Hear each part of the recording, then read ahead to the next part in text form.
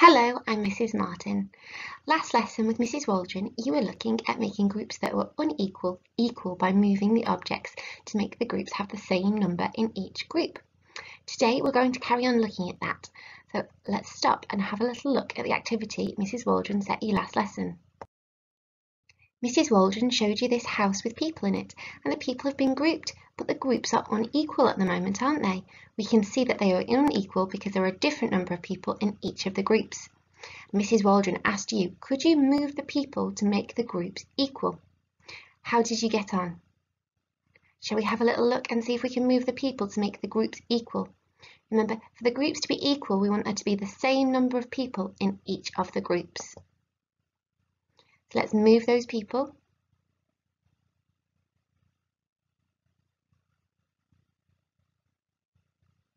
Are the groups equal now? They are, aren't they? The groups are equal now because there are the same number of people in each group. Does yours look like mine? Amazing, well done.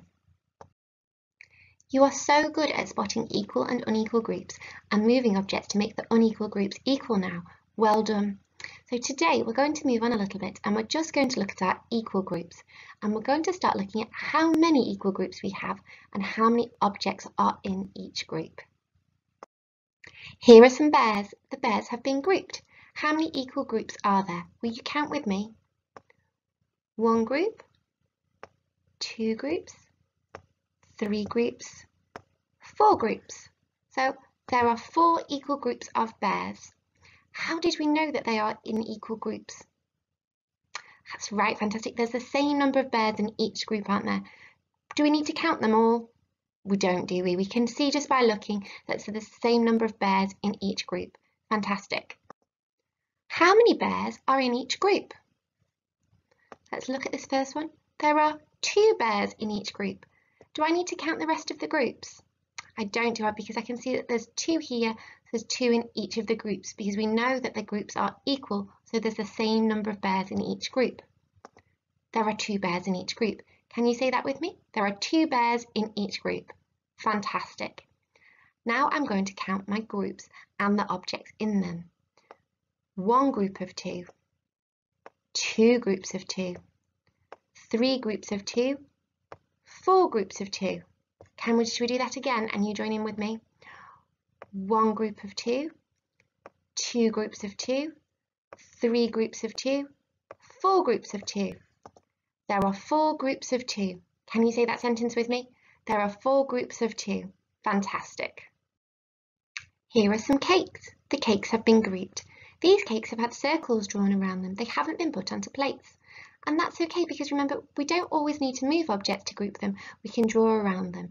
We did this with our potato stamper pictures, and we did this when we drew around sweets in earlier lessons.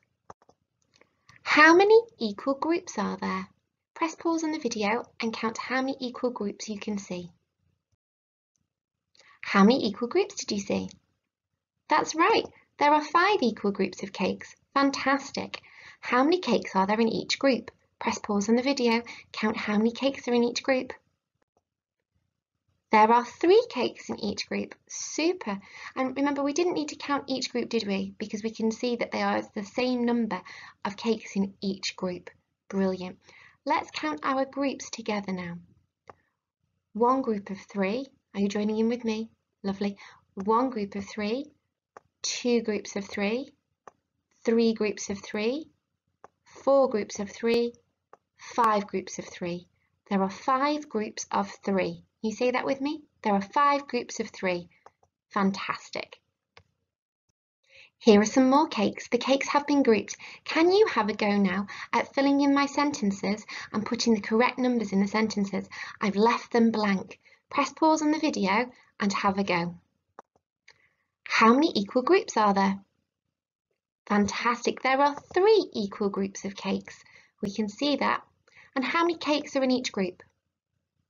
There are 4 cakes in each group. Amazing.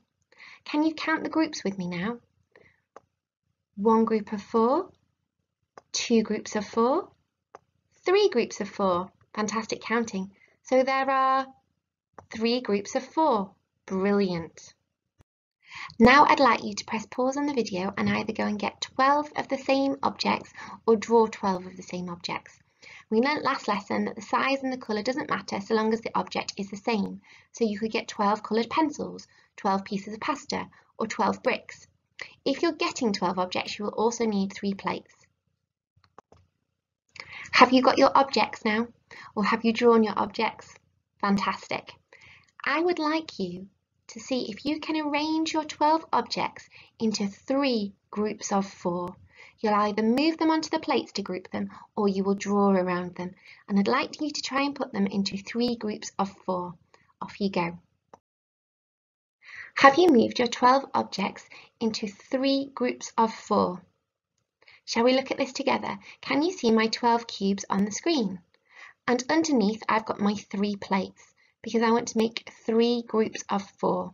I'm going to move my cubes now. How many cubes need to be in each group? Well, if I want 3 groups of 4, that's right, I need 4 cubes in each group. Let's move the cubes.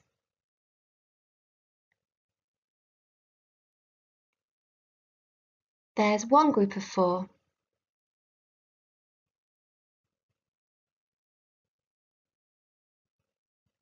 Two groups of 4.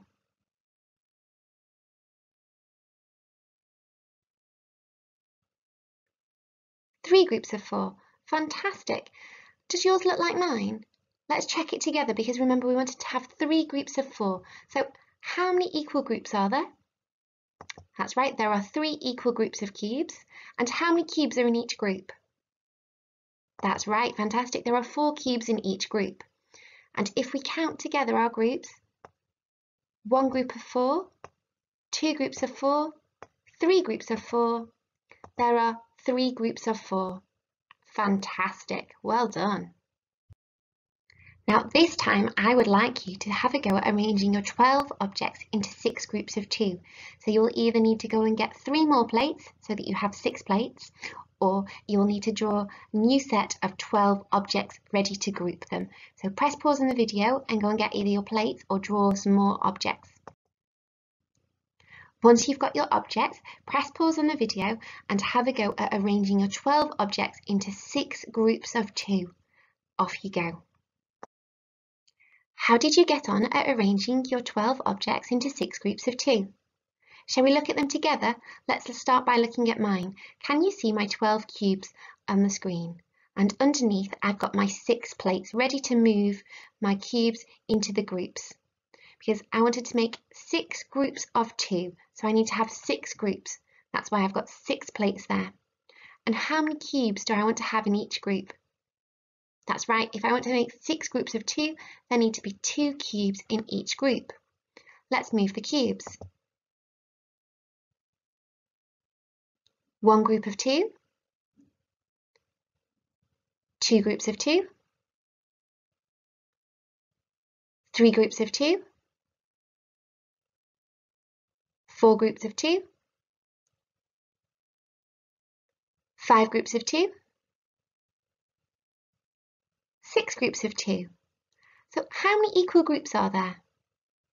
That's right, there are 6 equal groups of cubes. And how many cubes are in each group? Fantastic, there are 2 cubes in each group. Let's count our groups together.